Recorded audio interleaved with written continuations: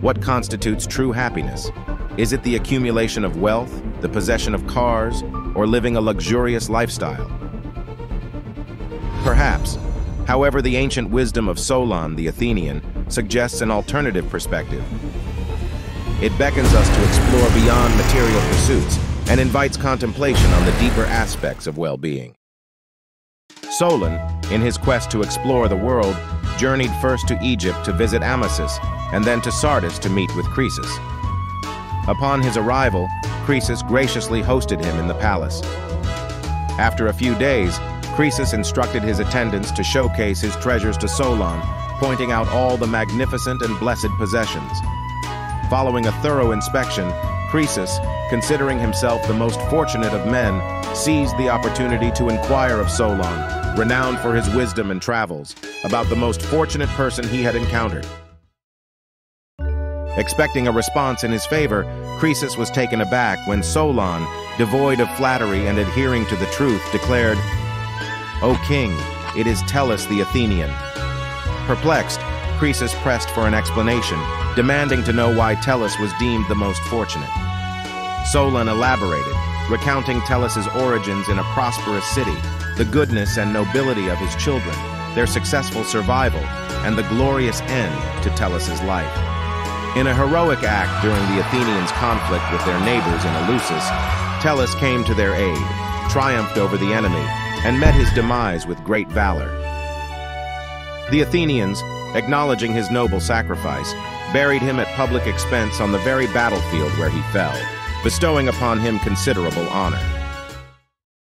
Solon, not swayed by Croesus's hope of being ranked second among fortunate individuals, answered the question about who came after Tellus.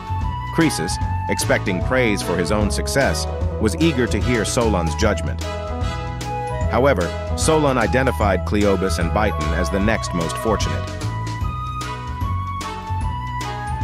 Cleobus and Biton, who descended from Argive lineage, not only had the resources for a comfortable life, but also demonstrated impressive physical strength, winning athletic contests. Solon shared a significant episode from their lives. During a Hera festival in Argos, when their oxen were delayed returning from the fields, the youths, constrained by time, willingly took on the task of carrying the yoke themselves. They pulled the wagon with their mother on top of it, covering a 5-mile distance to reach the temple. This remarkable achievement stood as the pinnacle of their lives, and it was at this moment that divine intervention hinted that, for humans, a noble death might surpass a long life. The Argive community, observing the spectacle, gathered around the youths, applauding their strength, while the women praised their mother for having such exceptional children. Overwhelmed with joy, she stood before the goddess's image, offering a prayer for the best blessings to be bestowed upon Cleobus and Biton. In response to their mother's prayer, the youths, after participating in a sacrificial feast, lay down in the temple to rest. To the astonishment of all, they never awoke again. Death claimed them in that sacred space. Recognizing their exceptional virtue, the Argives commissioned and dedicated statues of Cleobus and Biton at Delphi, immortalizing them as the epitome of human excellence. Thus Solon granted second place in happiness to these men. Croesus was vexed and said, "My Athenian guest, do you so much despise our happiness that you do not even make us worth as much as common men?"